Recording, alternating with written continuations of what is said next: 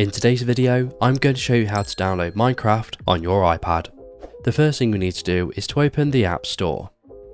Once you've done this, you want to select the search icon in the top navigation bar, and then you want to select the search bar, and you want to search for Minecraft.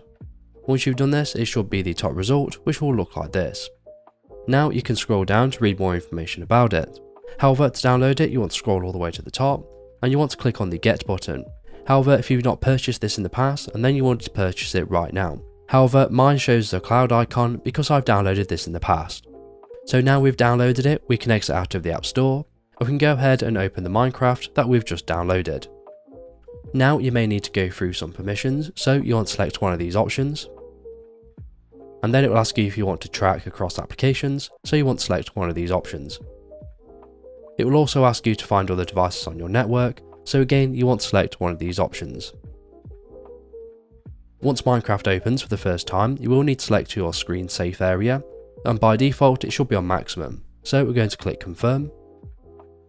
And then we will need to proceed to log into our Minecraft account, so we're going to click on sign in now. However, if you'd rather not use your account, and then you can click on maybe later. And once we've done this, we can go ahead and start playing Minecraft just as we normally would. And that's it. So if this video is helpful, please leave a like, and if you have any questions or comments, you can leave them below.